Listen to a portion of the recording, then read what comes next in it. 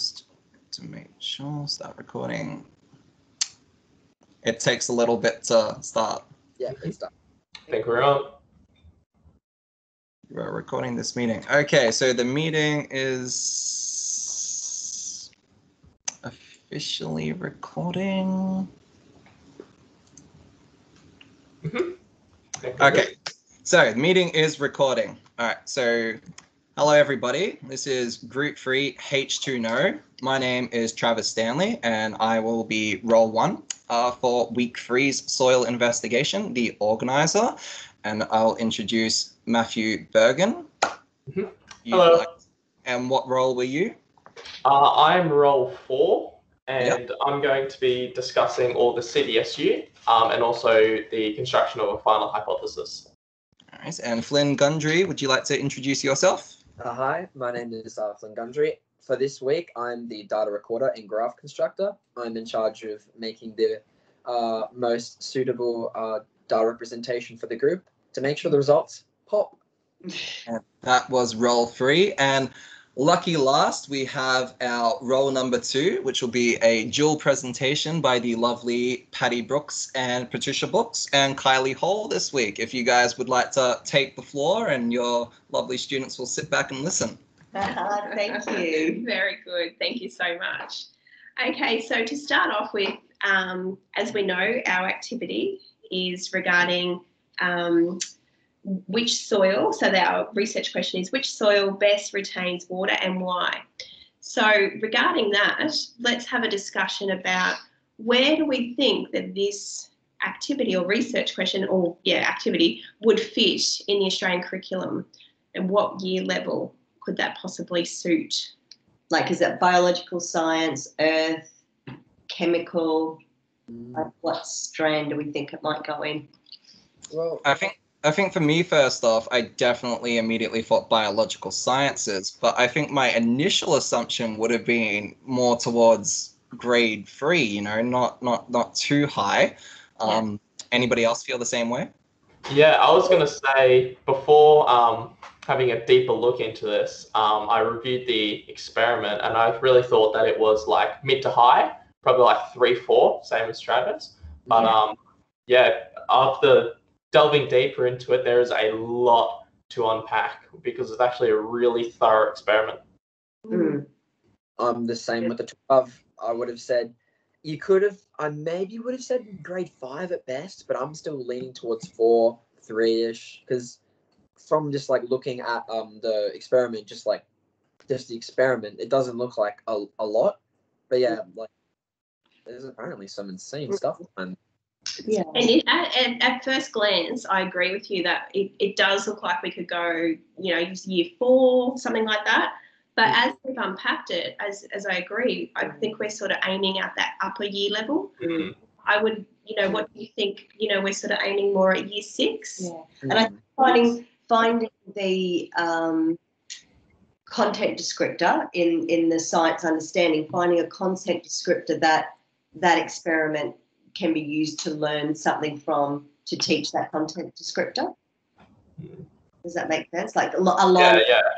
Yeah. It's there are so many foundation like content descriptors that build up. So now when the students actually do conduct this experiment, they have a deep understanding of all the prior knowledge, and they've already got that fundamental awareness of, okay, this is the soil, this is how it'll absorb or like drain through the water and all that. So yeah.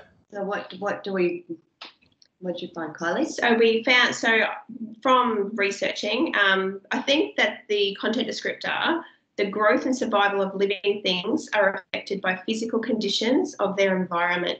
I think for our activity, that matches perfectly, and it's under the biological sciences, under the science understanding, Sorry guys, can I cut in for a second? Yeah. Sorry. So stable internet here, but we just had a rolling blackout run through Spring Hill because of the storm outside. So I lost connection there, which is good that happened relatively towards the start because I'm not sure what's going to happen. The recording's still going. The recording's still going. So do you guys just want to keep going from there, or? Yeah, we'll keep going. Yep, that's fine. Yeah, that's fine. I'm just running up hotspot now, so I don't have to worry about the house Wi-Fi. I'll timestamp just in case. Yeah. Got it. Oh, you've got that. Yeah. And so, we're just discussing the content descriptor. And that would you agree that this activity would suit year 6, and under that, the biological sciences and that content descriptor, the growth and survival of living things are affected? Yeah. Let's just read out the other one. And the elaboration actually sort of hits the nail on the head with our activity. It says, investigating how changing the physical conditions for plants impacts on their growth and survival, such as salt, water, use of fertilizers, and soil types. Which perfect.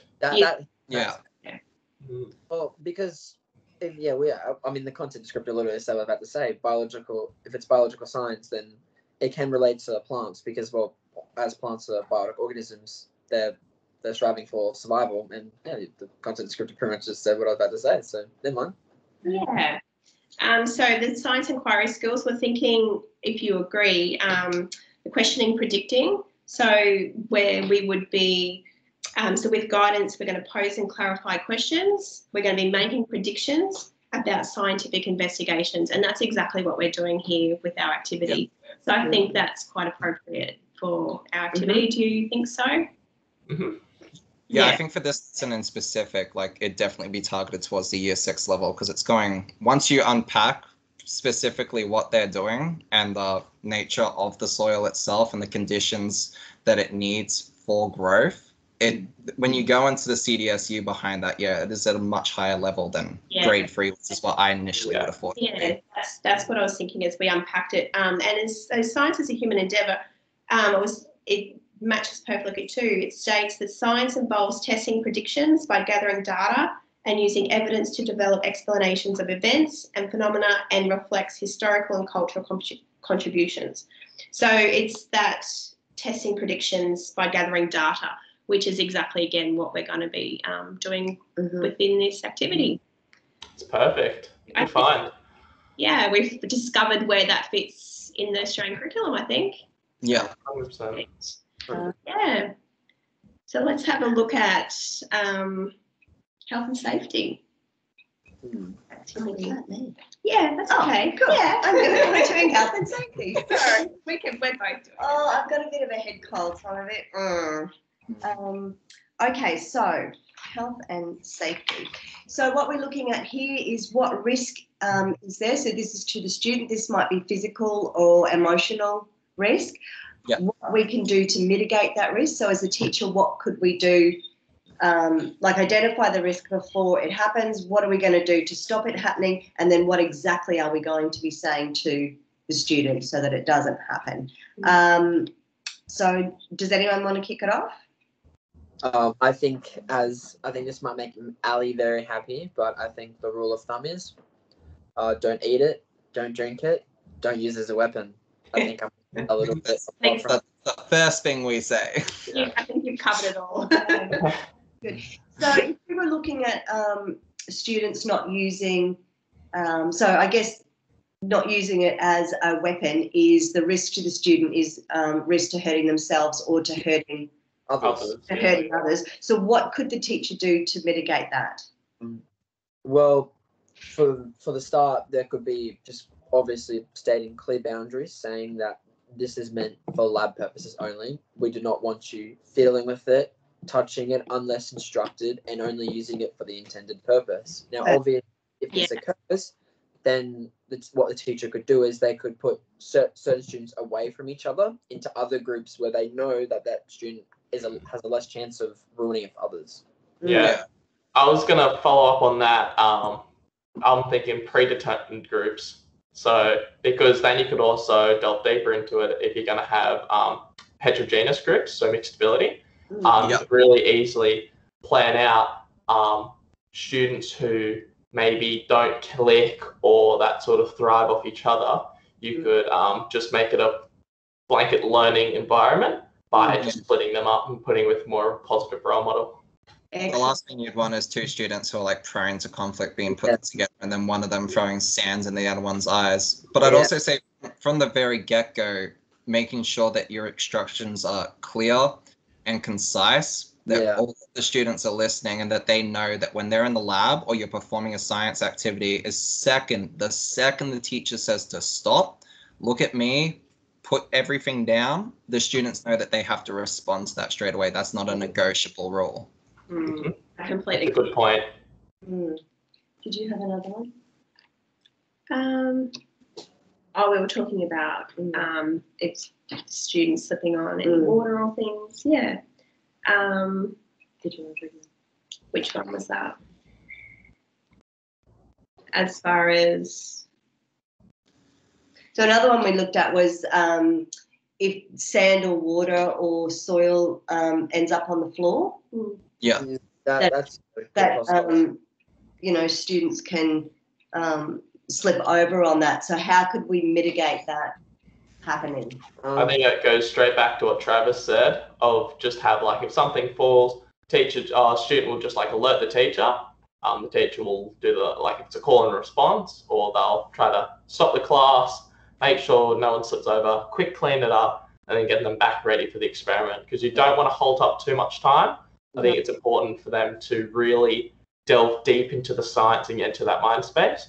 So it'll be good to be able to quickly sort it up, pick it up, sweep it, put a towel over it, and just try to negate the hazard. So then how do we stop if we've got, say, 4 in a group or 5 in a group, and all your sand and your soil and everything's there, and the kids are at the table and I want to do the sand, or no, I want to do the water, I want to do this. How do we, and then it gets knocked over, how do we stop that from happening in the first place? Assign each student specific roles from the get-go.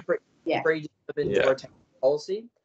So each student will have an opportunity to have a turn, whether it may be, or even if it comes to the case where the kid goes, I don't want to do this, I want to do that, then the teacher could supervise a quote-unquote change of roles, so that both students say, teacher, I'm happy to switch, and the teacher would say, are you sure there's no turning back? They have to say, obviously, yes again, because there's been situations where kids have switched, and they said, I don't want to do this, I hate this, I want to go back. So it's more of an insurance policy, because switching can lead to problems.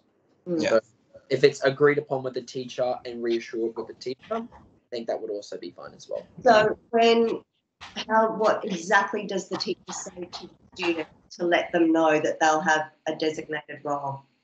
I think on what Travis said, straight back on if the predetermined, so similar to say, okay, I'm doing number 4, the City SU, Travis is doing number 1, get it like that. But in the predetermined groups, when the students are actually told, okay, you guys are group A, Stacey's doing, she'll be holding onto the soil, that's her job, yada, yada, yada. Make it highly structured, just so the students know, because at the end of the day, they're not here to fight over who pours the soil. They're here to make observations and inferences about the experiment and understand how to conduct the experiment, how to observe the data and make discussions out of it. So I feel like it should just be clean cut. Bam, your soil, your sand, your water. Perfect. Go. At least no room for... No room for wiggling around. This is your job. Bam. Because let's be real, in year 6 you do a lot of experiments, because that's when they have all that fundamental knowledge. The fun starts. They're going to have more options. They're going to have so many opportunities to do fun stuff. So do you think then, being year 6, in younger grades, obviously it would be very very structured in showing them how to, if I've got my funnel and I've got my sand in here, that you need to hold it over, you need to hold it close so that they're not pouring like that. Do you think in year 6 it's necessary for the teacher to do that, or you think that's a given?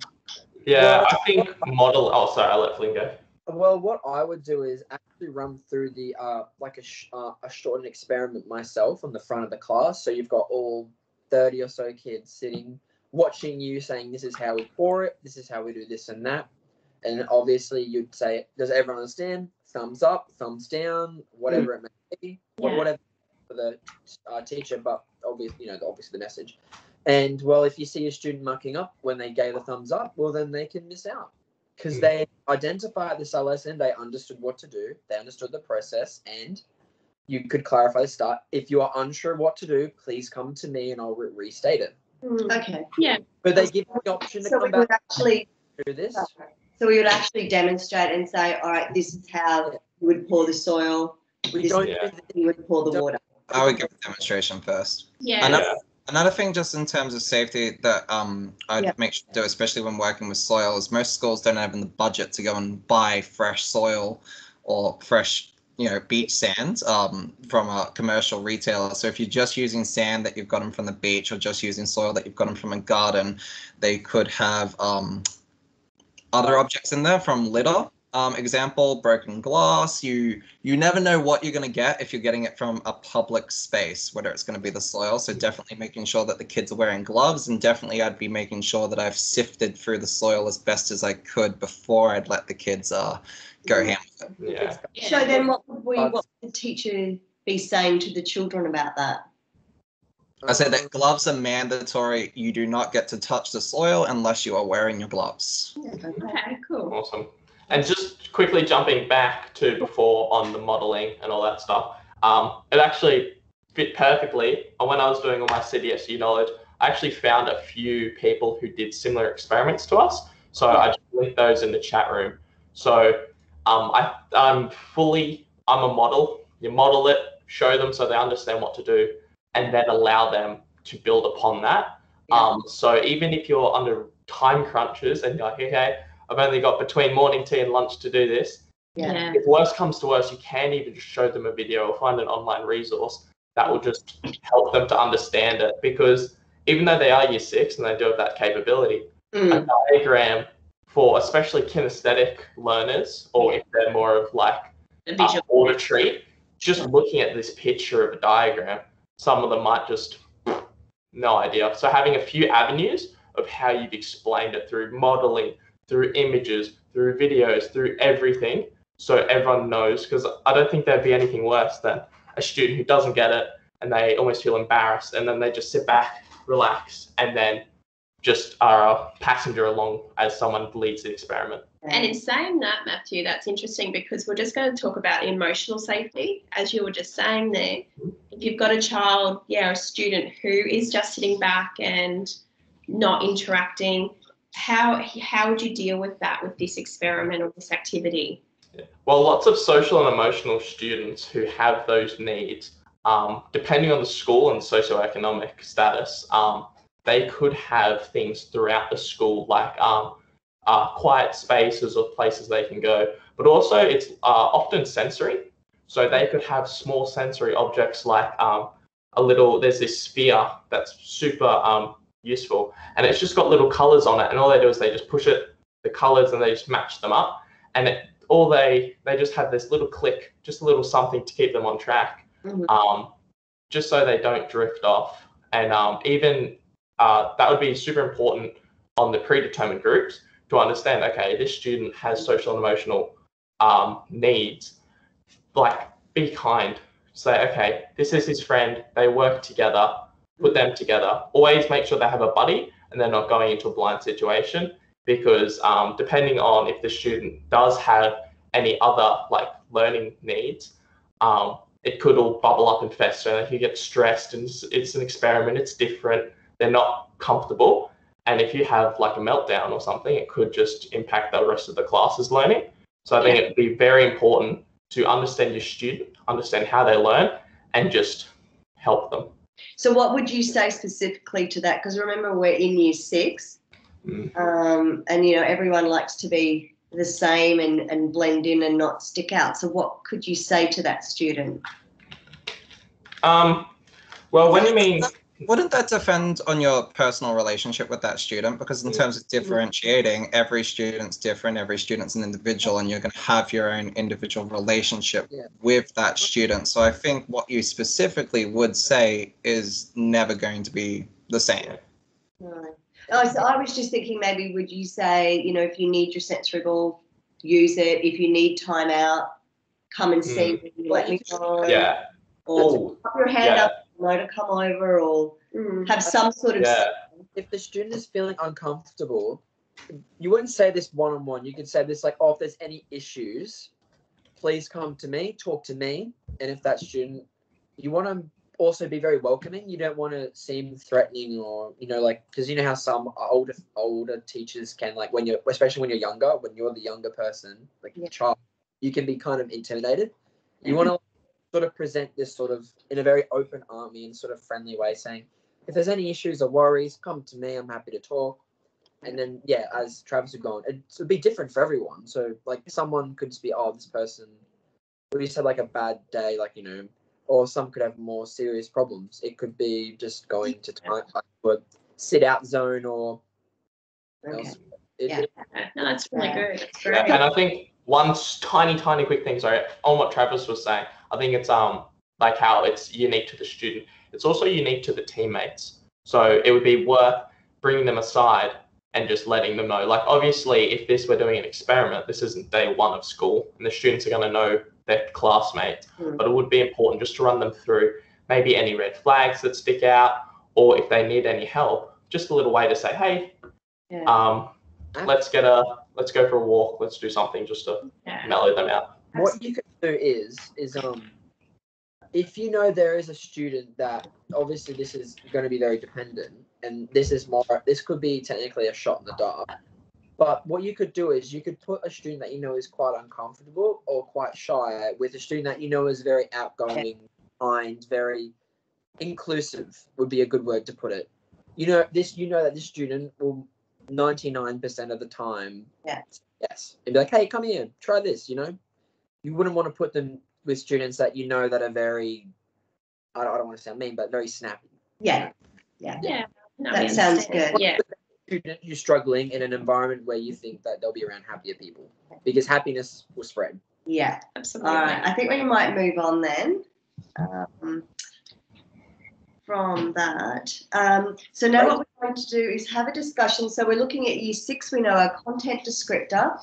So the research question that we have is, so the activity is water retention in soil. The research question is, and if we listen to the language, which soil best retains water and why? Do you think that's appropriate for the year level? Yes.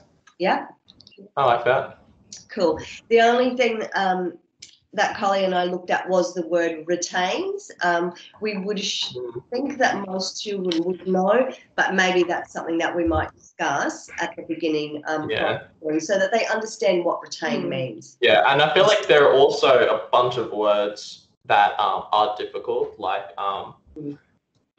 if you do talk about variables, you can talk about your independent variables, and also stuff like aggregate, and you can get a few other scientific terms. And a fun class activity for preparation would be a word wall.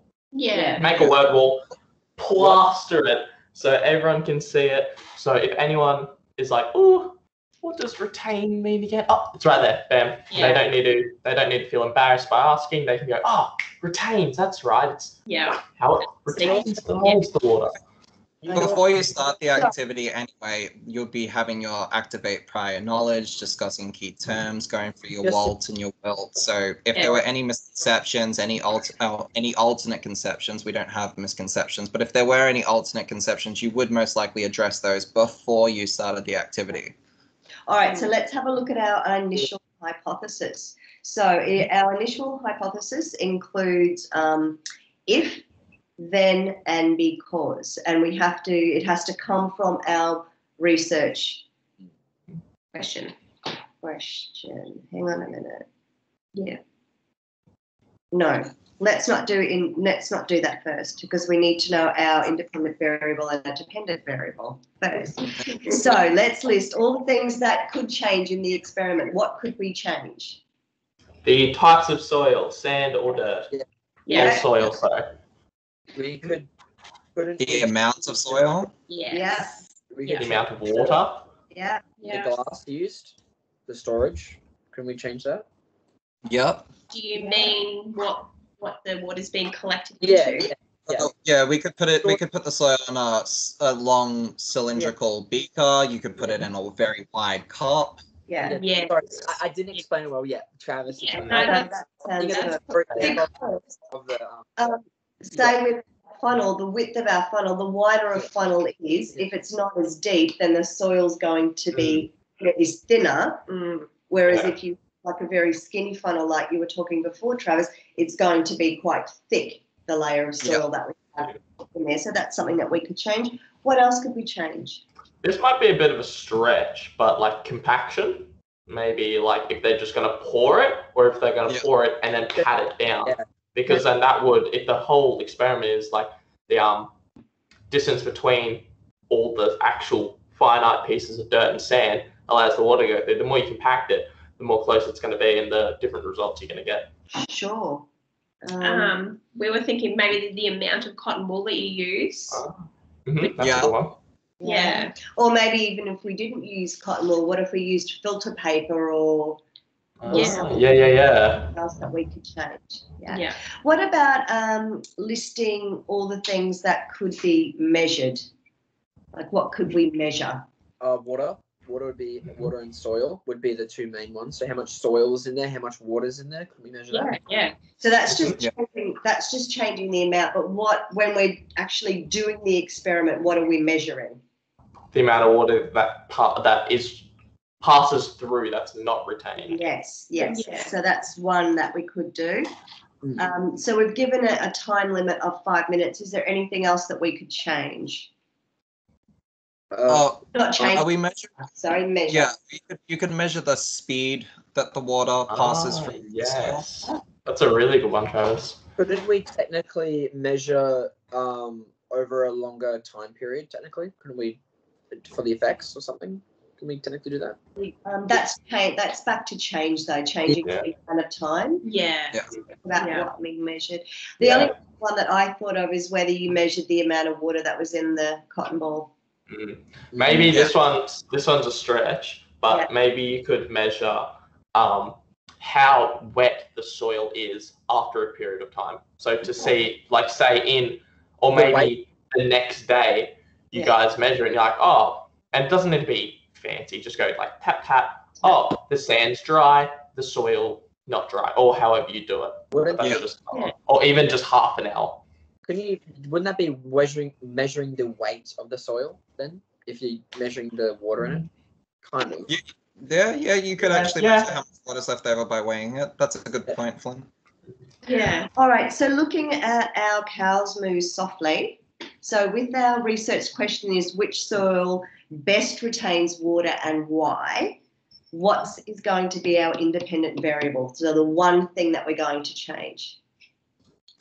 Well, the soil, right? Because it's Perfect.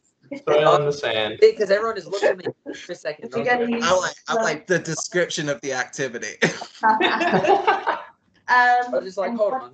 What is the dependent variable? What is the one thing that we're going to measure? How much water is at the bottom of the cup? Nice job. Or how much has passed through the soil? That's Excellent. Right. And what are the things that we're going to keep the same? What's going to be the amount of soil that goes into each cup, the amount of water that goes into each, and the time period that passes. Yeah. Lots of those ones. Yeah. Maybe, the same instruments are being used. So, as you said, like using the same funnel would make a world of difference if you change them up. Yeah, absolutely. What about how much cotton wool? Does that need to be the same for each one, or can we just whack a wad in? Oh, I'll just stick that. Well, let's keep that on the same, I reckon. And about this? It might be fairer. Keep them the same. Keep them the same. Excellent. All right. So now we're going back to our initial hypothesis. So we start off with an if. So it's if, and we mention our independent variable, which is the type of soil. Then we mention the dependent variable, and then we say why. So we've said. So we've started it with if we change the type of soil, then what do you think would happen? So this is where we mention the dependent variable. So then the amount of water that passes into the measuring cups will change. Yeah, because why do we think? Because the density or the surface area of the soils change, and then less water is or is not retained. Yeah. Okay. Yeah, exactly. So, okay. So what did you say then? The density? Or the surface, density / the surface area of the soil. Okay, because I would have. Let's break that down a bit because that's a bit chunky and wordy. Yeah. Because my thoughts around that, or did anyone have different thoughts before I just jump right in there? So my thoughts were, because I'm looking at the sand and the soil, and the sand particles are bigger. So for me, I'm thinking, well, if things are bigger, then there's more space between them. Mm. You know what I mean? So more water's going to get through. Yeah, no, I like that. My initial hypothesis would be more in line with yours, Patty. I would be looking at the soil itself and be saying, yeah, okay, well, the sand almost look like little rocks. And I would imagine because there's more space between them. I don't think as a grade 6 student, I have really unpacked the CDSU in regards to particle size and plasticity and the water, binding to those particles. But I think I would say because there's more space between them, it means it would be easier for the water to pass through the sand than it would for the soil, which is a little more compact. That would be my initial hypothesis. I would agree with that as well. Generally, if the particles are bigger and there's more room, then you would assume, just because of how, I don't know, you generally assume that you'd be able to... Yeah, prior knowledge. Or water. So this is what we've got. So remember, this is a Year 6 student, so just check for my language. If we change the type of soil, then the amount of water retained will be different because the size of the grains are different. So we're not really sure about the word grains. Like how would you describe what they are? Mm. I think particles would be fine with grade 6. Do you think? Yeah. Because you think by now they've done some chemistry. Yeah. I think particles. Well, even then, we're not talking about atoms and molecules. No. We're talking. Like when we say particles, it's just particles in the size of a particle of dust, the crumb particles that are on your. It's just that. That's just a key term, one of those vocabulary things that you would have discussed with them before you started the activity, and make sure everyone's on the same page. That could be our word as well. Yeah, it should be fine because particles by itself isn't. Maybe I'm a little bit biased because I've gone through science and whatnot, but it's not something that's heavily in depth. There's not a lot to it. But like Travis said, if we went into stuff like atoms, neutrons, protons, then that's when I feel like we'd be pushing it. But I think just particles, that should be okay for Year 6 students. Perfect. Okay, so now let's have a discussion. If we were to do the same experiment with a younger group, we need to look at how we might change the language to suit say, because we were thinking 3 or 4. Yeah, so if in the discussion. So instead of saying retains, which soil best retains water and why, how would we reword that? That would be more friendly. I would say something along the lines of which soil based on its density, because at grade 3 and grade 4, the density of a material is something that they would be covered as they're going through their properties of different materials. So you could go with density instead of particles and retaining, and just which soil based on the density is it easier for the water to flow through or pass through. Okay. What did you think? Yeah. Well, the only word I was sort of going to differentiate there was maybe retains to holds, or something simplistic. I was thinking that exact thing. Yeah. Just keep it simple. Which they understand hold, which one holds the most water. Yeah. Yeah. I think the tricky thing. Sounds good. Your statement was also hit the money. Yeah. Yeah. Absolutely. What about the CSM, the cows move softly? Would we change any of that, or would it stay the same?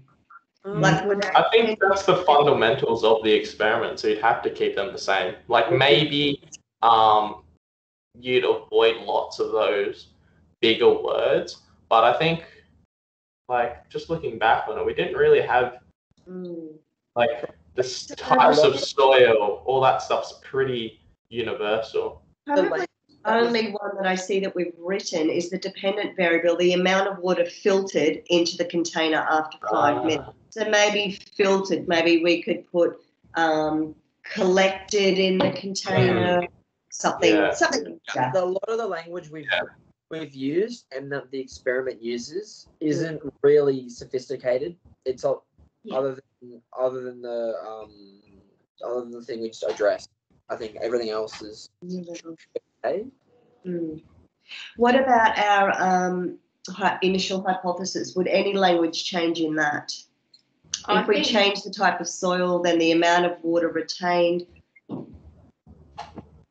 Yeah, probably retained. Like if you're thinking year threes, retain to hold would be different because the size of maybe they wouldn't put particles. They might put what else would they might call the dirt.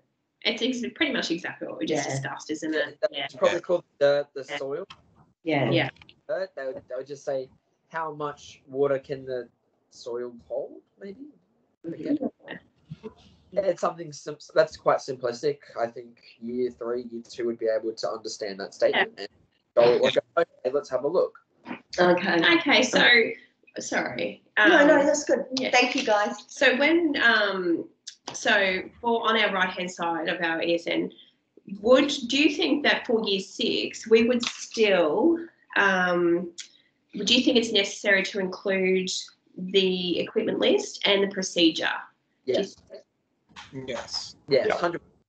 Yeah. It doesn't matter if they're year 6, year 5, year 8, whatever it is. If not even though we show a visual, if they can look back and read through what to do, it reinforces what they've visually seen, so that they do not miss any small steps. Because if they miss something, that can lead to something else, or a debate with the students saying, "Hey, you missed this step," could lead to an argument. We don't want none of that. We want a nice, fun experiment where the students can learn the core principles of retention of water. And I guess if, like you said, if they miss a step, then it leads to the results that you're looking for them, or the observations you're wanting them to see may not be there. Yeah. If they aren't doing the experiment properly, they're not going to learn what it is and why it is. They're not going to learn the whole point of the session. And we would want all that time and all the resources, and as Travis said, possible funding to go to waste. We want a good, solid, fun, perfect science experiment. Exactly. Yeah. So now let's have a think about. We have already discussed this in a bit of depth already. As far as diverse learners go, so how would we accommodate for our diverse learners for this activity? And as we've discussed previously too, that word in itself, diverse learners, is very broad. And we know from our previous knowledge that covers a lot of areas.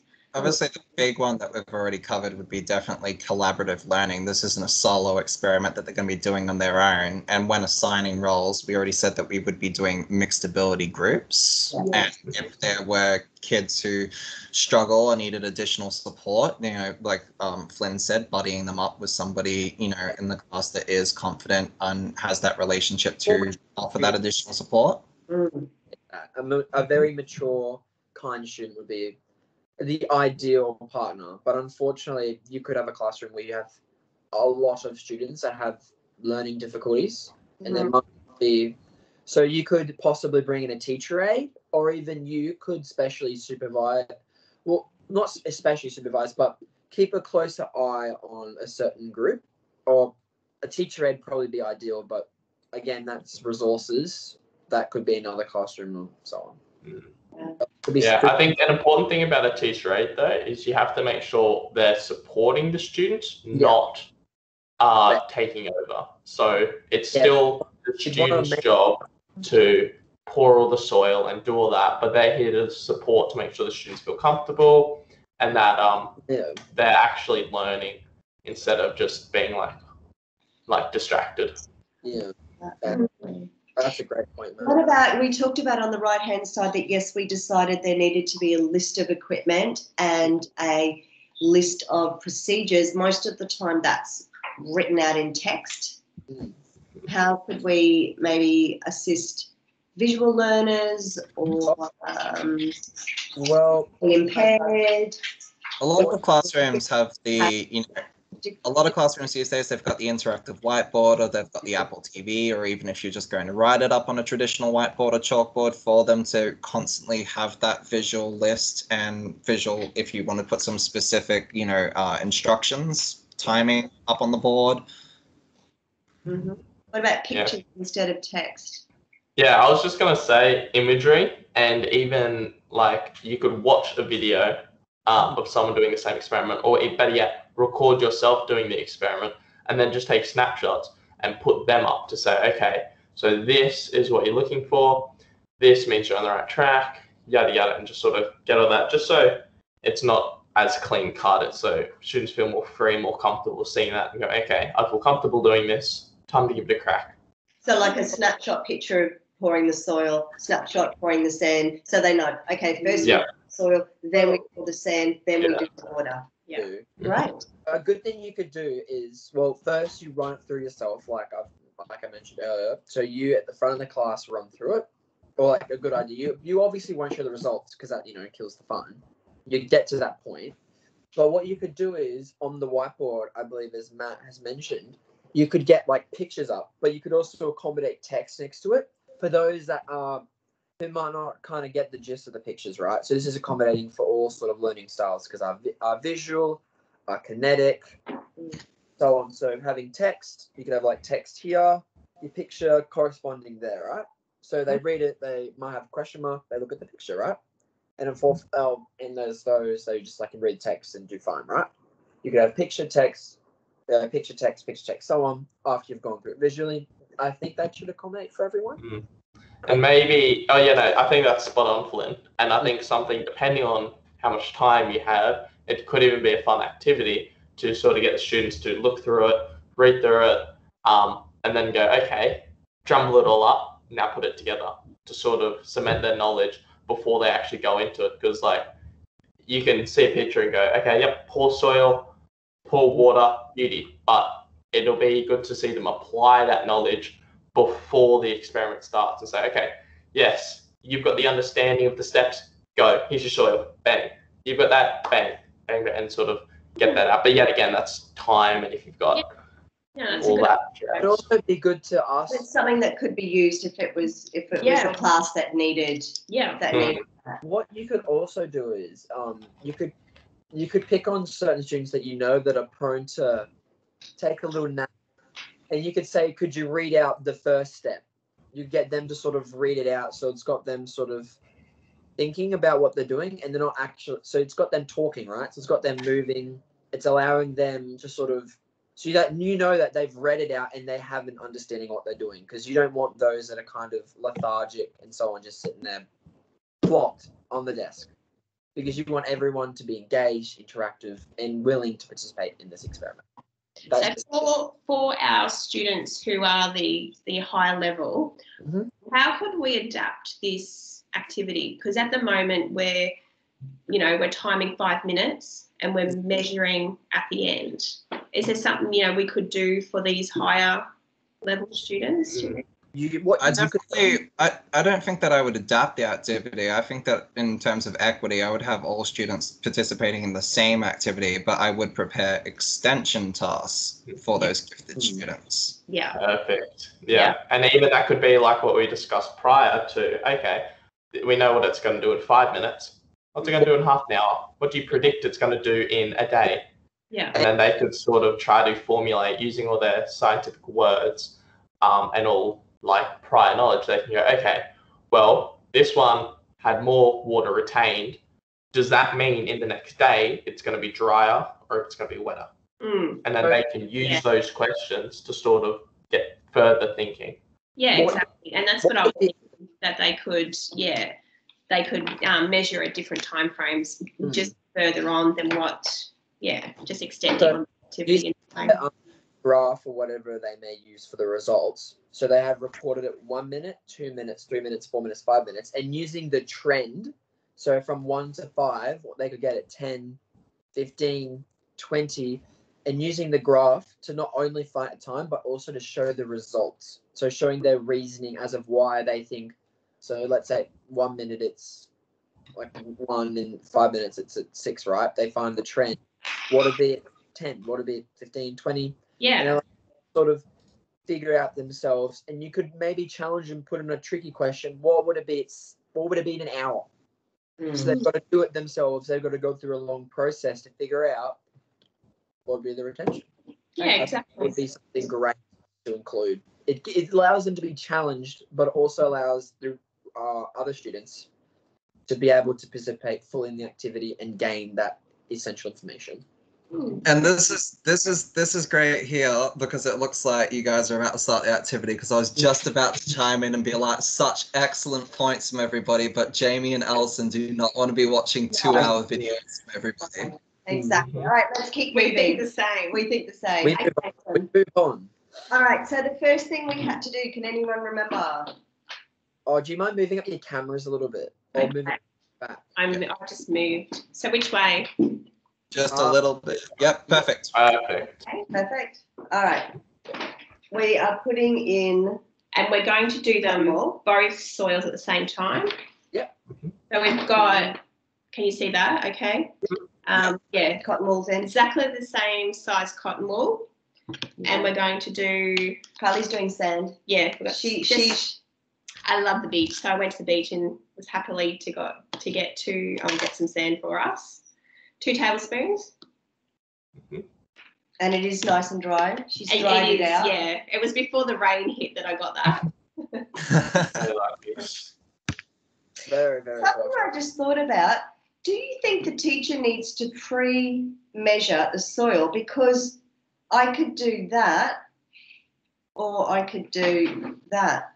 Yeah, I feel like you just have stricter measure like tools. Like you'd have the actual ones that you scoop in, whoosh, swipe off the top, like the little cup ones. Yeah, we've just got some sand and soil in a container, and we're just scooping it out. So the students would obviously do that. And then I think we'd have to make sure that the soil was fairly flat. Yeah, make sure it's level. To be maybe in the demonstration showing. Maybe use a spoon to sort of just like wipe across to keep it flat. Yeah. I'd be instructing them to just to like brush across the surface, but not. Yeah, because you don't want to condense it, because then that would change your stuff. Of the bottom. Okay. Hang on, I'll get a timer on. Once we pour it in. So earlier we prepared. We did use, I've got a 60 ml syringe. So we've got 60 ml of water in a glass just for our purposes.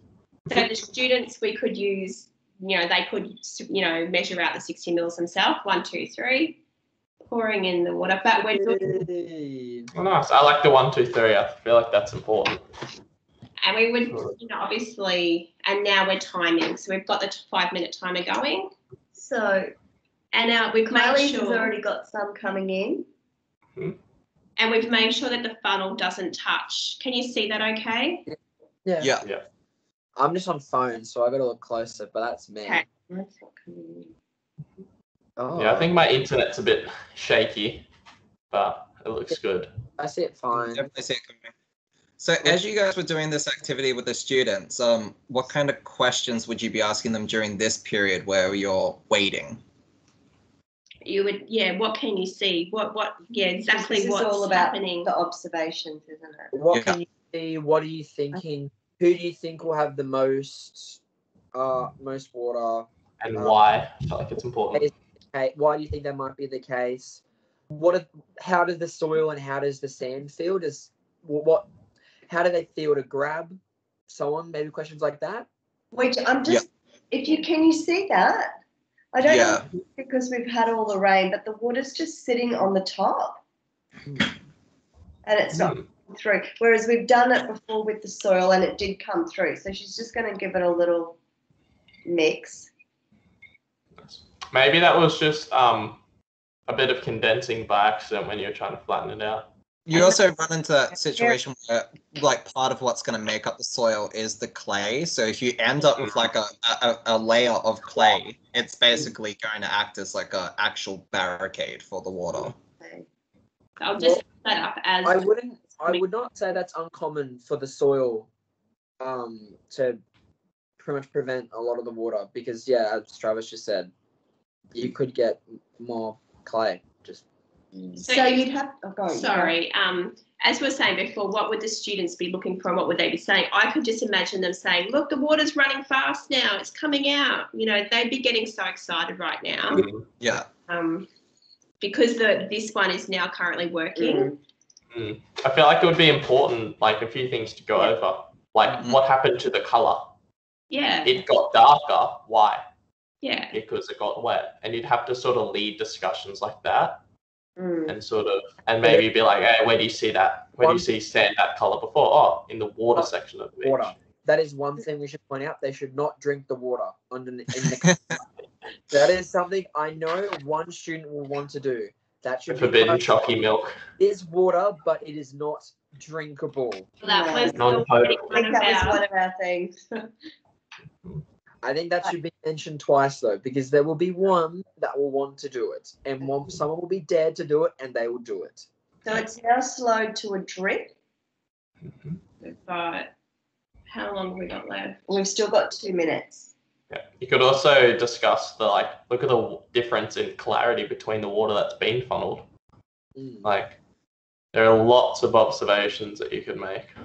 Has the watercolor changed? Has the texture changed? That could be good things to point out. Can you guys see that okay? Yeah. Yeah. Coming moving it close. Yeah. Yeah. You want to move it up, like lift it up instead of come closer. It looks fine. It looks really good. I think the soil's in the lead. Yes, soil. Yeah. But I feel like that's with the like shoveling around. Yeah, obviously that would assist. That's fine though. No, like the experiments worked. You've filtered it. You've seen it's a good. You guys have done very well, and thank you for preparing everything and like getting the sand, getting the soil, and showing us the experiment in real time. Okay, that I think we're done. I've got to do 5 minutes. Okay. Good. Then we're done. Yeah. I feel like that could maybe be something to consider. Instead of having the students hold them, you'd actually have to place them, because they definitely would start like shaking it, I think they'd hit 3 minutes and go, okay, let's get a wriggle on. Exactly. Yeah. Shake it a little bit. I can feel myself wanting to go, come on, more. Yeah. Come on. Mm-hmm. Yeah. And what's that going to do to the activity or to the experiment? And then you could also say that if 2 different people were holding them at different angles, one of them shaking a little more, you're actually introducing a new variable. Yes, exactly. Yeah. So That'd what be important. we needed here was a shorter spout or a taller glass, so that it wasn't sitting down in the water. Yeah. Yeah. So ideally, so that you can see the drip. Yeah. Yeah. All right. Well, then that would be perfect if you had just like, you know how you get the long test tubes, the long plastic ones with a flat base? Yeah. You could easily whack one of those on, and that would be perfect. Excuse me. We need to measure it now. Oh, sorry. Yeah. She's taking off without water. Okay. All right. Okay. So Kylie's going to measure sand. Yeah, this is the sand. So let's have a look. Yeah. Okay. Because we didn't use a container that has measurements on it. Sorry, yeah, okay. After all, Ali did say this supposed to be a little. Can you see that, guys? Yeah. Okay. Okay. We've got 40 mils. Mm-hmm. Wow. And what is that at? 40. Can you see that okay? Yeah. So is it 45 or 46? It's hard to see, but Yeah.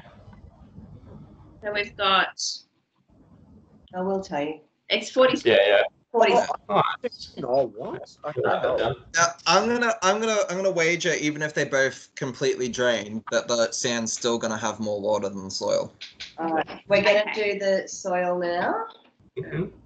And I feel like it'd be helpful for the kids to just have one like measuring tube, because I could imagine if someone tries to lift it, they get the shakes. Yeah. And that's going over. Or what if they do the experiment and spill it? So whether maybe we actually need containers that have the Yeah, that's what Yeah. the test tubes I'll send for the long ones. You know how there's water bottles with like the flick top, like for the lid? You could get like a proper Yes. lid. Go, Travis. What? Yeah, I recommend a lid in the students for the measure it at Paddy. 38? So that's 38 mil was from our soil. Wow. So I agree with that. With the students, I would definitely use a container or a cylinder that has measurements on it. So then they can clearly measure without having to pour, which is going to cause all sorts of... And tall enough so that the funnel, when the water coming up, the spout's not sitting in the water, because then you can't see it dripping. Just another observation they can make, how fast or slow it's coming. Yeah. And then the conversation, would become, so, well, if they both stop draining, what happens to the rest of the water in the soil? Yeah. All righty. So that was the experiment. So awesome. So Flynn, over to you. How do you think we can record the data in it? What sort of table would we use? Personally, because this is year 6 and they're still not high school students, I would probably go with something simple such as a bar graph, because it allows us to easily display like the units such as would use milliliters of water. Yes. Yep. Milliliters of water, we could use that. Wait, yeah, milliliters, right? Yeah. Milliliters of water. What else could we do? Probably milliliters of water, and the time would be the most. Yeah. Everyone agree with that? Time and milliliters of water would be our X and Y axes. And then obviously the two bar graphs would be the soil and the sand. And then I'm trying to think. I'm just sorry. I'm going up a bit at the top of my head here. Just it's hard to visualize it if I can't. Okay. So soil and sand would be our two variables within the bar graph, and our title would be water. Well, we want to make this for you. We want to make this very friendly for year 6 students. So maybe we wouldn't use retention. No. Maybe held. Does this make sense? Held water held over time, over 5 minutes. Water held over time. Does that make sense to any of you? If that was the main title of the graph. Held. Yeah. We could probably think of a different word. I know it's tricky on the spot, trying to jumble everything. But I like the graph idea. So would you have when you said so at the bottom it would be sand and soil, and then when you have time, does that mean? Did you say time was up the side, or was that milliliters? So it's got sand, soil, milliliters, and then the actual amount comes up. Yeah. I would also do something along the lines of, in terms of like a cross-curriculum priority, something like this, you would be connecting back to your technologies with your food and fiber production, connecting that with sustainability. So what that runs into, like your connection there with your sustainability and your food and fiber production is looking at runoff. So healthy soils on farms prevent runoff. Preventing runoff prevents the chemicals from the nutrients in those soils leaching and running off into the ocean. So that's one of the points that you want to make. So I would go with how much water were we putting in? What's 100% of that volume of water? And then the percentage of water that drained through those soils is your percentage of runoff. And I would be comparing those two with each other. Yeah. Oh, I like that. Can just stop for a minute. Travis, would be... We need to go back. The research question is, which soil best retains water and why? So it's about the runoff. No. That does connect to the runoff. So soils that retain water better prevent runoff. So what you could do is what would the units be? It would be the milliliters retained, and so would it still be milliliters retained and I'm sorry, I'm going a little bit off. What about a bar graph that showed you could even do 3, like you've got your soil and sand, so you've got your independent variable. That would be with the dependent variable is on the side, which is your water. Yeah. So you would do sand and soil next to each other. Yeah. 60 mils because they both started at 60. Then another one, sand and soil. How much came out? So what was the runoff that we were talking about before? And then another one, sand and soil, that then shows what was retained. Beautiful. That's what. Patty, great minds think alike. Great minds think alike, baby. He was Sand soil milliliters up the side. Oh my gosh. Perfect. But how are the kids recording this first? Where are they putting this in? They need a table to put it on before they can do their graph. Well, it probably doesn't even need. Oh, sorry, is this for Flynn? Sorry, what was your question again? I apologize. I wasn't. So it's just saying that prior to the kids doing their graph, they need to complete some sort of table to put. So they would draw the table up. Yeah. The experiment and then put the data that they gather from the experiment into the table and then table to graph. Flynn, would you recommend the students doing something along the lines of, so you could have your sand and then you could have your soil, and before you start the experiment, you ask them to write down in a table a description of the soil, a description of the sand. And then they could even go into discussing the behavior of the soil in comparison to the behavior of the sand, what type it is, and then. Sorry, what does that mean? You have thought well beyond me. I was thinking maybe like a brief description, but perfect, Travis. What they could do is, so there'll be what could be provided is maybe within their book or within like a sheet of paper provided, preferably their book, because we want to be eco-friendly. We don't want to be wasting paper. What they would do is, so that one of the roles prescribed to the students within the graphs would be results recorder, similar to how I am in a sense. So they would write down if we were doing it over time, for example, they would write down at the minute how much they could visually see. So let's say they saw, well, obviously they wouldn't have it exact, but it would be estimations, right? So they could estimate how much they saw, whether it be, would the glass be when the water's getting filtered through? Would that be within a measured glass? Yes, or well, not? We would prefer it. Yeah. So remember, the data that's collected in the table and the graph has to be observed. Yeah. So the timekeeper would inform the. Oh, sorry. Was I interrupting you? Oh, sorry. What the timekeeper would probably do if there was a timekeeper role, what they would do is they'd tell the results recorder at 1 minute when to write down. So to write down for soil, it was, let's say, 2 millimeters, and sand is at 1, right?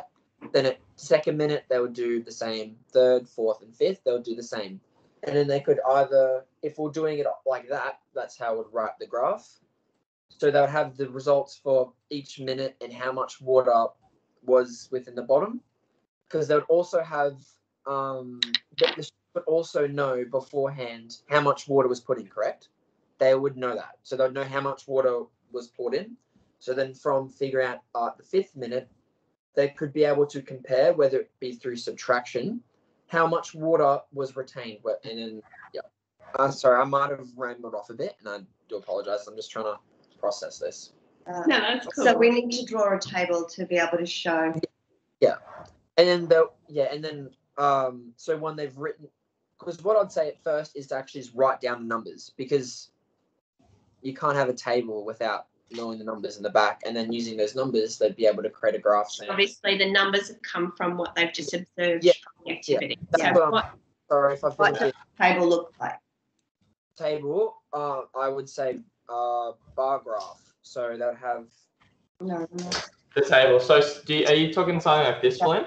Yeah. So you've got, this is really, so maybe something you could do is give them a whole worksheet, and it's got like team members. Then you can have like a sentence for their initial hypothesis and a bit where they can write down their observations, and then that could link to their final hypothesis, and then you could just craft a super simple table Perfect. just to go sand, soil, milliliters, Yeah. and then they can go to Flynn's table, because I think that was good. When I said the example for the minutes, it'd be minute 1.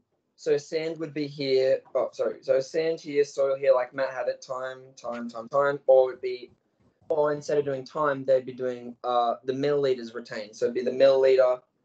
1. Yeah. Sorry. Yeah. I didn't explain that properly. Matt explained what I was saying. The gibberish. Yeah. No. I picked up what you were saying. It was just tricky getting it out. No, don't be sorry. You're doing it fine. We've got that. We know we've got the table and we're going to do the bar graph. So that's fine. We've got all that information. So now we'll hand over to Matthew. Verbally explain that well. I probably should have gotten paper. That's my Okay. Matt did the English version of what I was saying. Yeah. Okay. So for Matthew, if you want to lead us into a discussion so we can generate the final hypothesis. Yeah. Okay. Oh, that stopped sharing my screen, doesn't it? No, Matthew, that's perfect. It's on the screen. Yep. Oh no, does that hide my face? Yeah. Oh no, you're still, well, at least for me, you're all still down the bottom of the screen, and the PowerPoint is just the main visual on the screen. So it's going to look different for you because you're hosting. Yeah. Okay, I was just making sure that I wasn't going to no, change anything up. Okay, so I'll just keep it like this because I was hoping we could edit it. So, So this is, are we talking about generating the final hypothesis? Yes. So I was going to have a bit just briefly on inferences and observations, but we sort of discussed that as we were doing our experiment anyway. So I'll just quickly jump into, and because I'm conscious of the time as well, I feel bad for everyone else to mark this, but a few quick points to discuss before you actually get into your teaching is the final hypothesis. So, before the experiment, you have to teach them. Okay. In our hypothesis, we need to clearly define our area of the focus, and that's, you two have summed it up beautifully already with the if then why. So I can quickly jump over this. I also wrote up the variables that we came up with.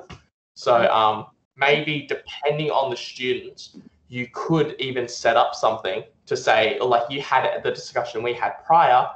Bam, put this on the board. These are your variables. We know, okay, independent variable, the soils that's being used. Beautiful, done. All the students know it. Dependent variable, how much water ends up in the measuring cup. Perfect. So then I was thinking, with that in mind, so we have to still try to predict the relationship between both variables, and we've got our variables there. If we could work together to try and construct a final hypothesis. Like I've got one here, but after everything we've discussed, I think I'd rather hear from you guys and see what you think, because I'll happily write one up now. What are we feeling? Sure. Okay. So we're still changing the soil, aren't we? Yes. So that's we're changing the soil that's being used to discover how much water is going to be retained. Yeah. So that's the sort of bounce around. Okay. What are we thinking? So, do you want me to start her off? I would. My initial thoughts are something along the lines of the smaller the particles in the soil. Because the thing is, what did we find? Hang on, what was? So the results were sand had 46 mil and soil had 38. So the sand did retain less water than the soil. Okay. So that's perfect. An inference from me based on our observations there were that, especially in the soil, where only 38 mils were left over out of the 60 you put in. So what happened to the rest of that water? It was bound to those particles in the soil. So it was holding on to those particles. So one could say the smaller the particles in the soil, the easier it is for the water to hold on to said particles. It didn't disappear. So it's in there, but how does it hang on there? So if it's smaller pieces. I think it's also to do with there's less of a gap for it to get through. Like it's got to squeeze through all these tiny, tiny gaps between the soil. It's and it's also you probably touch on it in grade 6, but it's also, hydrogen bonding. Yeah, the smaller the particles, the easier it is for it to literally bond and hold on to those particles. Awesome. I can chuck mine up as well, but I really like your Travis, and you'll notice we had a very similar start. So, very cool. You've done that a lot this week. Yeah, everyone's been on. We got lucky with H2No. Everyone's on the same page. So I just tried to very good jump into this thing. So it's like, so the smaller the soil properties, the closer they are together, which links to what Travis was saying. And I'm also focused on like trying to keep it simple. The less space for the water to pass through, therefore, denser the soil, more water is retained. But I really like how you focus more on being held, because that's also a good way that the students definitely will see it. Yeah, I like that. I like that, being held too. So what are you thinking? I'm sort of leaning to being held. How much water is actually being held, but it's up to you guys. You could say that because this is just okay. Well, before I leave into what I was going to say, because it hasn't been covered yet, what stage of the 5 E's are we in? So we've done as well. Lots of it would have been done prior. Yeah. So I'd say evaluate. I don't know. So we've engaged them. Explore. We're exploring. I would say definitely we're in the explore phase, which finishes with our final hypothesis, and then say that we could leave off to the CDSE. Yeah. I just written it down. Patty's like, you knew it. but we could leave out the being held and just stick with your final hypothesis. And then I think in the explain phase, where you get the students to explain their understandings and their inferences, then you would lead into that deeper understanding of CDSU. I like that. Then that would also help with student differentiation, because you could see word choice, especially by students. Yeah. But yeah, awesome. Well done. We all good for the final hypothesis? Yes, thank you. Yeah. Perfect. I think that's a phenomenal. It achieves it literally covers everything. I think it was, you guys did well, especially with the experiment and all that help and input of you guys putting through, because we actually used observations and inferences from our experiment, from the data, and we saw in our data that the sand held less than the soil. So held less than the soil. So we've also used the data to like fine tune the final hypothesis. But just a brief thing on the CDS here. Checking the timing here. Yeah, okay. I tried to breeze through this a bit. So there was this amazing website that I found, and it had lots on like up close photos of the different types of sand and soils. So as Travis was saying before, clay, like in ours, I assume there was a bit of a clump of clay at the top. That's why the water was stuck on the top. It is so small that there is nothing getting through, which is really interesting. But yeah, so the actual retaining of the soil is based on the distance between each grain.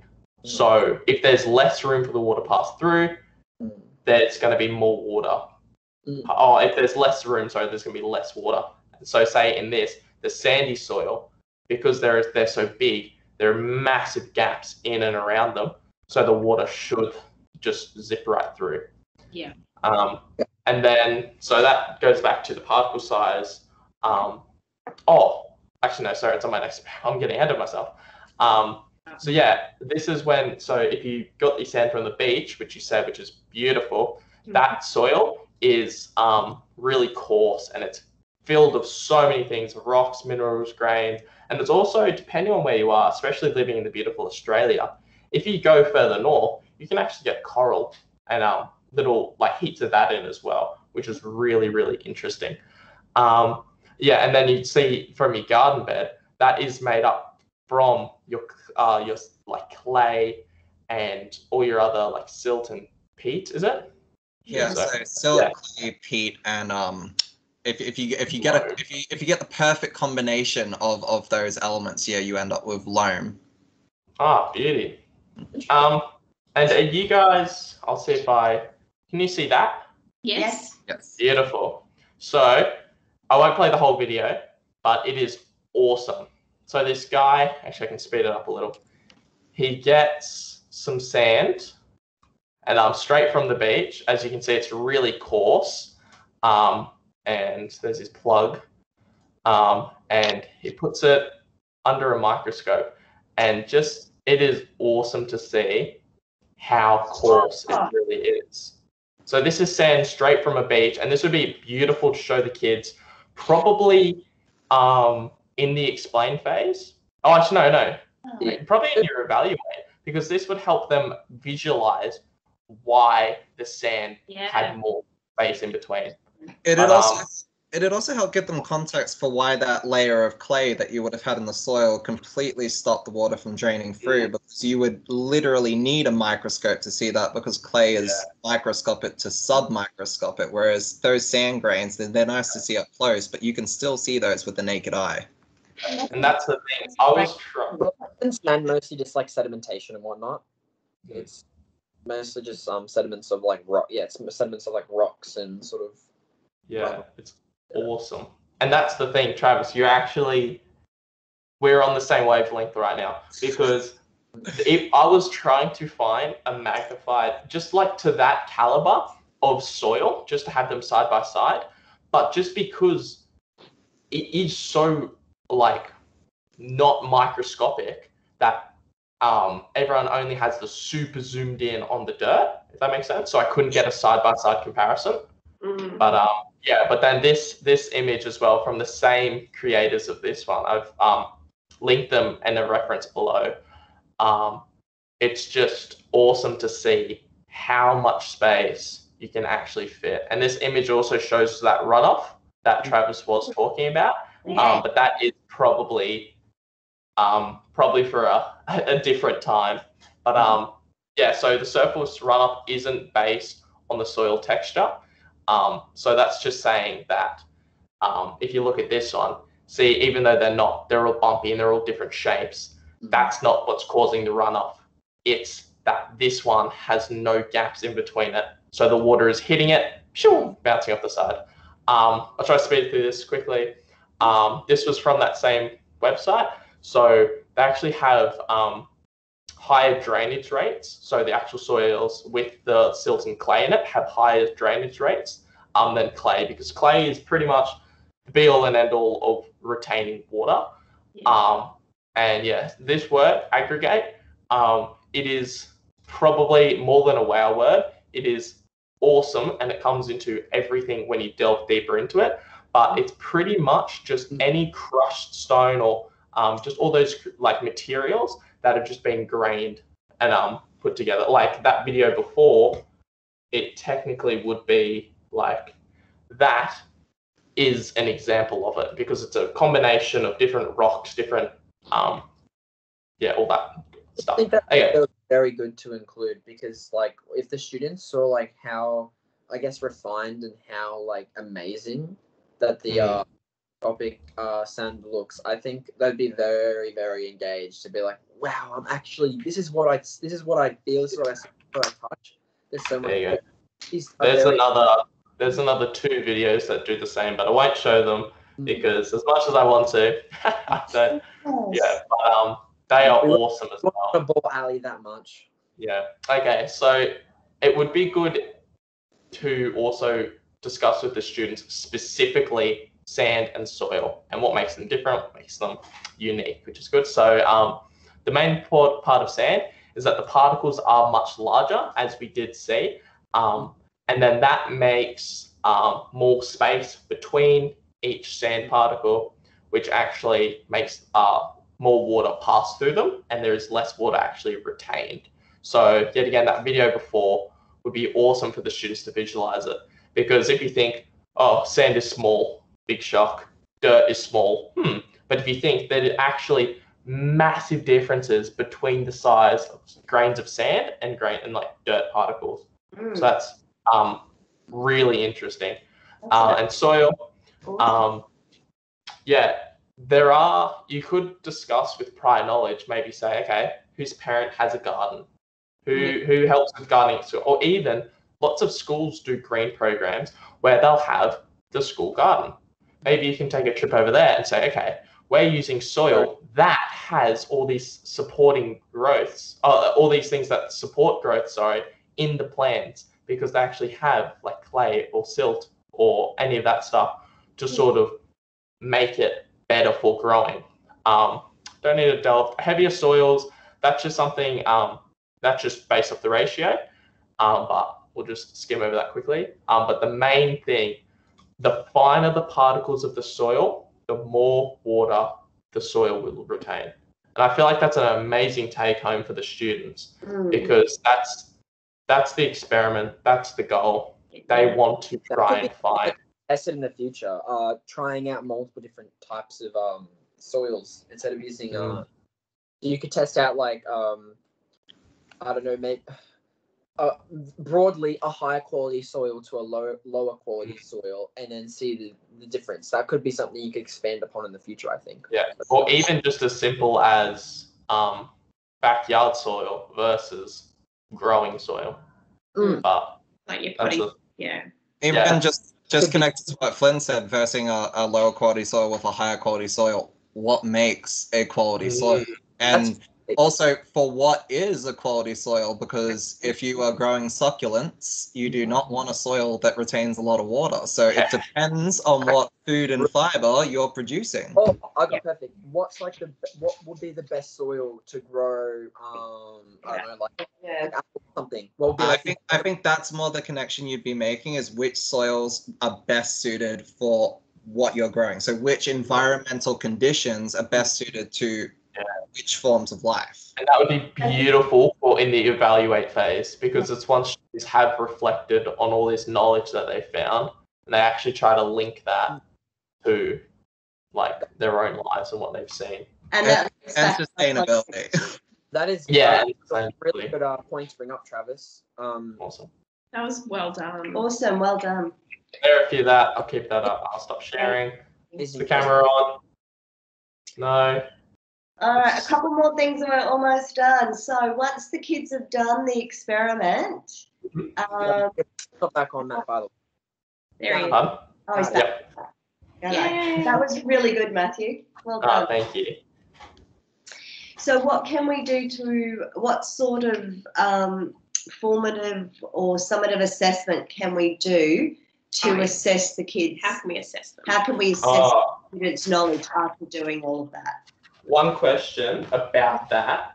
If you do give the students a worksheet where they do, like the one that I just really, it's scuffed, but it's just the mentality of observations, yada, yada. Would that count as your assessment piece? Would you give one document to a team and say, okay, this is your groups. What's your team name? H2No. Awesome. And then they have to put in their observations, and you can see sort of their mentality and sort of where they go, or would you keep that as more so for them as learners? I think you'd have a variety, because you would have your formative assessment in terms of you would have student participation, how students performed in their individual roles, student responses to questioning, student engagement, and then you'd have the summative assessment, students' data tables, and the actual tables that they produce separately. Their initial hypothesis, their final hypothesis. You might have a checklist that you're marking off of the students, and you also might give them exit slips. So I don't think that we would be using one assessment, but a combination of summative and formative assessment. Definitely. And I feel like, sorry, you go. It's having something that comes back to the research question. If you need to say to the kids, which soil best retains water and why? How are we going to get them to show us that they know that? Well, as Travis said, it would be covering, you could cover a fair amount. So how they could show that they understand it would be through that, through their results, through the tables and through the graphs, that they can clearly identify what has the best retention out of the two, so that they've written up the numbers and that they've displayed it within a graph. That could be a good way to see that they understand. It might not show them why, but it shows them that they know which one has the best retention, and as of why, that could be something further evaluated in later lessons or through a debriefing, like something probably more simplified to what Matt is showing us today. Something that clearly shows us the reasoning and the logic behind it. And obviously, this is the explore phase. So I think as you begin your explain phase of these lessons, you would obviously be entering that explain phase with a activate prior knowledge whole class discussion, and you would be trying to identify any alternate conceptions students might have had that you didn't pick up on throughout the explore phase. We are just, this team is just all on the same. I was going to say what Flynn said, and then I was like, oh, I'll elaborate. And then Travis said it. But I think that's so true. Like, if you think a science experiment, especially in primary, there is so much build up and so much aftermath of the experiment. So this isn't going to be a, oh, yeah, today will be a good day. Let's do a science experiment. Then they'll do it, bang, done. This will have weeks of build up. They'll do the experiment, and then there'll be heaps of time for them to analyze what they've done, why they've done it. How does this relate back to their lives? How can they use that knowledge in the future? And then that links, because I've just been checking out all the content descriptors for the higher year levels, and it keeps on building on organisms and interactions between organisms, and then that just links and links and links and just keeps building upon itself. So I feel like there is, like Travis said, there's no one piece of assessment that you can mark. Ali's key word for the week is the interconnectedness of it all. But then, that's points for the three of us. Kylie and Patty, do you quickly have anything of assessment to just add yourself? And then we'll quickly move on to the next one, because I do really want us to wrap up now. Yeah. I've got some quick ones. So one way of doing it is then completing their left-hand side, which is then making sense of just having a look at that. Perfect. I actually like that idea. Or even from the pictures that Travis showed us before, that showed us a container with sand, a container with soil, a container with clay, and them drawing the particles and then showing the water. So if they could draw that for you. Yeah. I actually think if they could draw it and also label that diagram as well, I think that's an excellent idea. And they draw big pieces with lots of water in there, and this is the soil with little pieces, and the water only gets a little bit. They draw the clay solid, and the water sort of sits on the top. If they could draw that and explain to you, it's because of this, then they know what they're doing. I would use that as a summons assessment. If you had a diagram for the students, and they were drawing the sands and they had larger particles, and not only that, but they were all different shapes and sizes, then it's a perfect way to assess whether or not they're water. I loved it. It showed the water in there, how far it can get. It was brilliant. Yeah, it was. With the results. All right, and you guys said a couple things. So what was the last thing you guys wanted to discuss? I was it was just another quick way of getting their knowledge was just like through the fun games like Kahoot and using national awards and things like that. So that was just other ideas. It'd also be a great way when they're finished, just like a bit of a brain break, if you're having some quick games, something a little bit more exciting to get them re-energized. Yeah. But that was what we were thinking of. That was just for assessment. Okay. It's over to you, Travis. Okay, so just in regards to our left-hand side, so to finish up for us, so that will be done externally from this recording. It'll be 20 minutes long, and I will be seeking some additional input from you guys before Tuesday, before we actually produce that one. But what I just wanted to cap off today with is if everybody could just take a moment and give me, what was your big, I didn't think about that way before, or I didn't make that inference before we all went through this together, or wow, that really blew my mind moment from the activity and our discussions that we've just been through. One thing that really stood out to you. Well, I'm happy to start. Visuals. Oh, so actually, Matthew's visuals, the pictures. Oh. That was really, I think that's important. Yeah, that sand under the microscope was what. It's like you guess that the sand is bigger looking at it, like looking at the container. Maybe not, because the children would look at that dirt and still think that that's bigger. But to see that under the microscope, that was like, wow. Yeah. So Matthew's visuals, I'm locking that in from Kylie. So she's stolen that one, and I'm just going to move on. Patty, you don't get Matthew's visuals. You've got to be creative. What's something that stood out to you?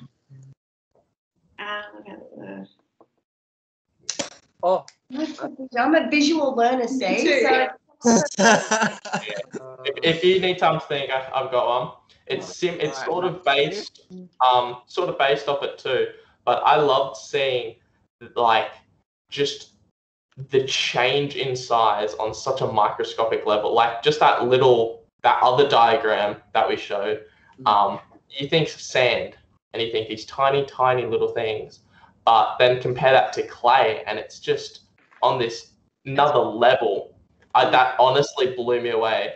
Yeah. Like it is just crazy, and then just how rough and coarse all the sand is. It has these massive gaps in it and all that, but it's this big, and it's just that blew me away. That's why I love doing all the CDSU stuff, because it was awesome.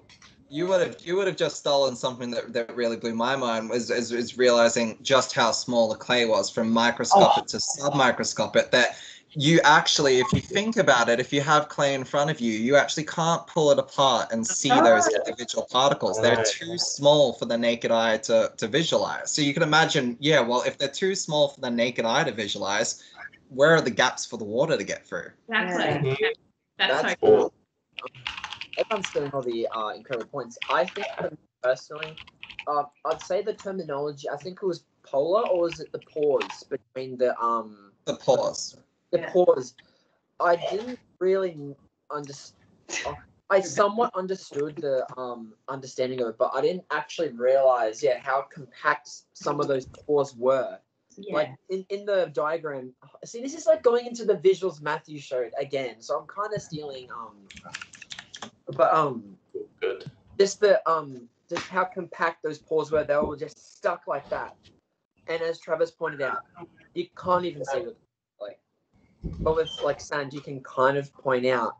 But yeah, I'm just kind of stealing someone else's there at that point. I don't think it's But that was mine. That was kind of I think focusing on the specific terminology is great. It's the same thing when Matthew brought up the aggregates, and that's what you would like. That's going to stick with me now. Yeah, that kind of made me go, wow, this is like, that's kind of insane if you think about it. That's insane.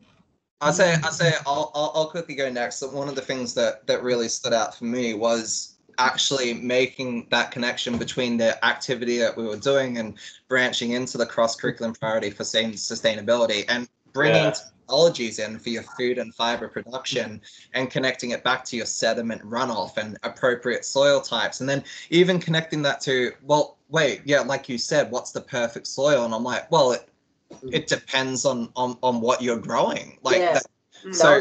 What we're looking at right here wasn't like what's the best soil for water runoff, but not more like what conditions for what you're like. They're just, it took it from such a small activity to now I'm just the applications for this one thing that we did are it's like it's opened up a lot of possibilities, and that's what I've liked. We've gone from something very simple and we've just expanded on it up until a point where we've considered a variety of things, such as me and Travis's short discussion on the quality of soil. How do you determine quality of soil? Because that can be designed for different things. Like just going on, that's like one little thing we covered, and that's exponential. It's mind-boggling. It's really mind-boggling. I think we could represent our left-hand side, what we've learned. How are we going to represent that, do you think? Well, before we go into that, Patty, what blew your mind, or what was something that you learned today that you didn't know before today? Just from this.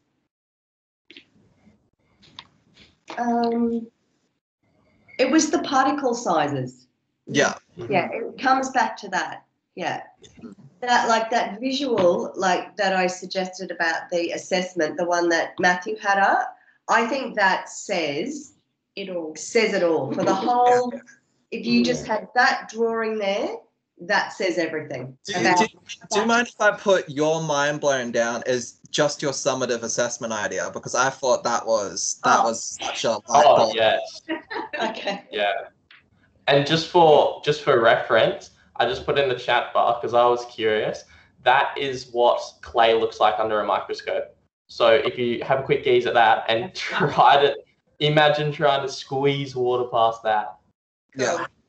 And we actually, in our experiment today, I feel like we actually got and a visual, real life representation of what happens if you do have a barrier of clay. Yes, Yeah, we certainly exactly. did. Yeah, Yes, that's right. We did. we sure did.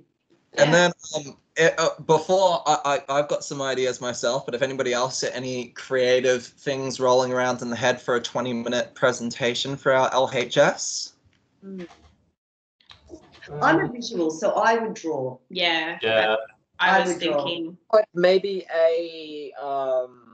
you could get like, I don't know, like a piece of A3 paper and like draw, like you could go, I can't really show it right now, but you could do like maybe like a nice poster or something, like showing photos of the microscopic like soils and stuff. So I feel like for each of us when we do our LHS, it's going to come down to who we are as people. So me, I'm a bit more kinesthetic. I'm a performer. I'm not a theatre student, but I'm definitely more of a performer. My initial thinking was more I wanted to do a recap for everybody of our light bulb moments, but I was actually planning on having little shadow puppets for everyone in the group, and I was going to do a solo performance reenacting.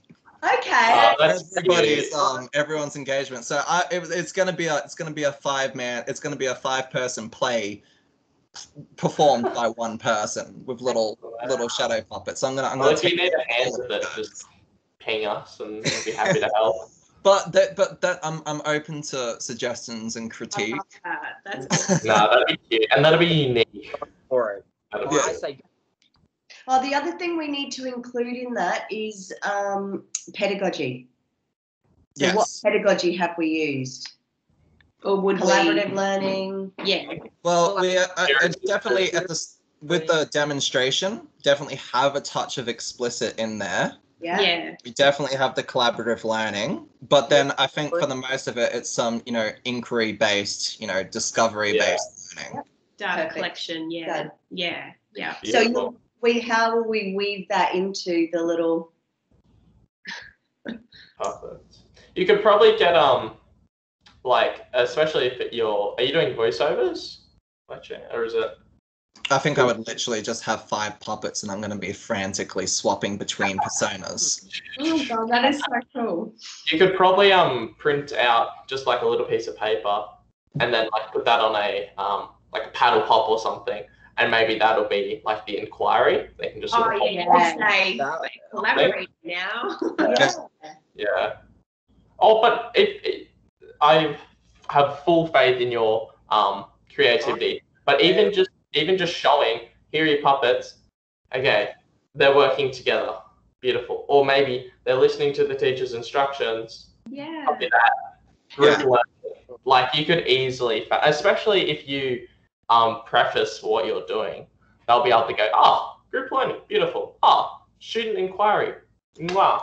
Well, also important to remember, like our left-hand side isn't going to be structured. What we include in that is just what stood out to us. It's our creative side of our brain. It's what we learnt from it. Yeah. Yeah, 100. It's actually isn't what Ali said is it can be well, I think we can. Yeah.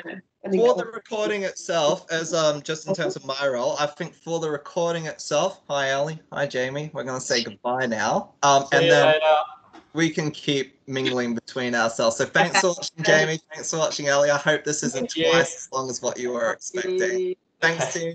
Thanks, guys. Bye. Bye.